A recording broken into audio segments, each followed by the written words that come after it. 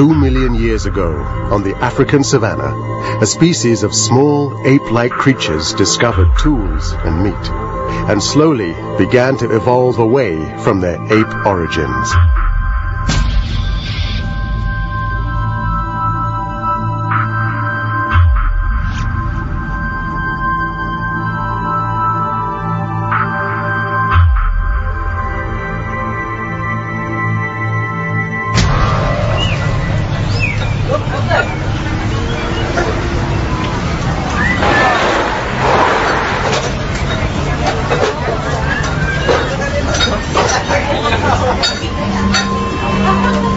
In Java, scientists are looking for a strange species of ape-man, a creature that might link modern humans to our first ape ancestors.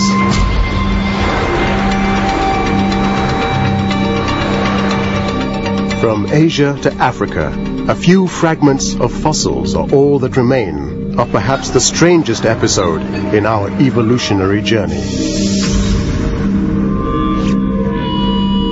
Yeah, this is modern. No modern, no Homo sapien. A time when we were no longer apes, but not yet human.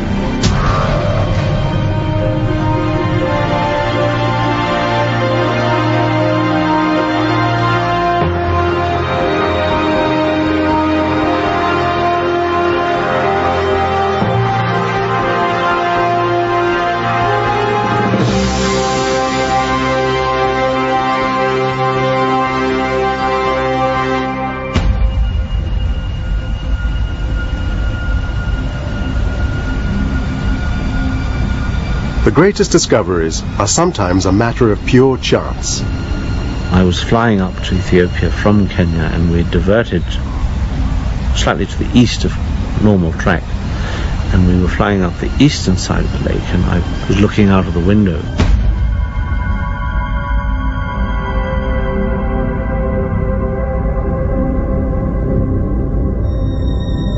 The ground beneath the plane looked like the sediment left by an ancient prehistoric river. What we were flying over wasn't volcanics, as we'd always assumed. It was sedimentary exposures, and where there are sediments you usually find fossils. For millions of years, rivers have washed into Lake Turkana, a massive inland water on the remote Kenyan borderlands. 200 miles long and 40 across. Until Richard Leakey's diverted flight, no one had thought to look for fossils here.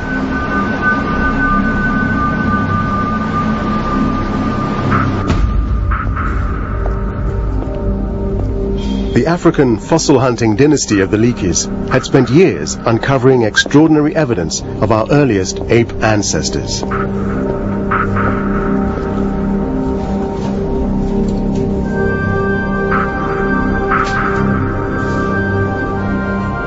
Fossils like this almost 3 million year old Australopithecine record the earliest days of our evolutionary story.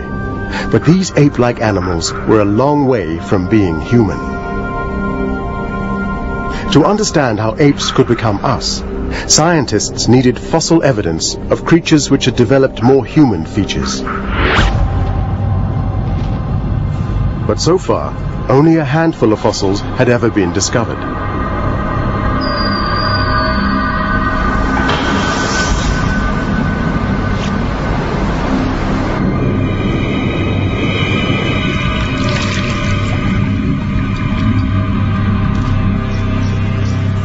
Determined to explore Lake Turkana, Leakey made contact with a fossil hunter called Kamoya Kimau.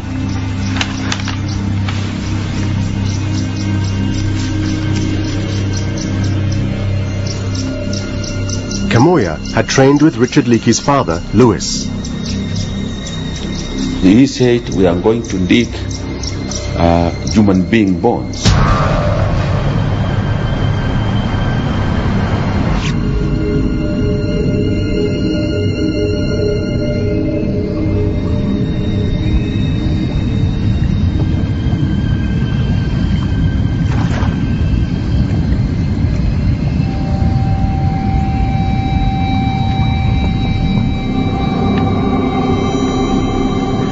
All over the world, scientists have searched for something which might connect our earliest ape ancestors to us, a creature they called the missing link. Since 1859, when Darwin first published Origin of Species, people became increasingly captivated by the idea of the missing link, the transitional form that would link apes to humans. And since that time, scientists around the world have looked for evidence of the missing link and for remnants of the missing link. One scientist, Eugene Dubois, traveled deep into Java, convinced he could find evidence.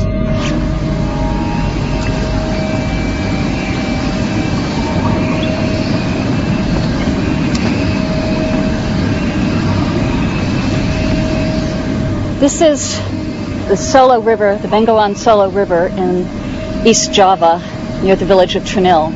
And this is one of the places where Dubois came in 1891 looking for the missing link. And as he marched along the riverbanks with his men, he spotted what he describes as a thumb-shaped piece of bank sticking out. And he had an intuitive feeling that that was someplace they ought to look. First discovery was only a single tooth. But before a month had passed, they found this gorgeous thing. A skull cap.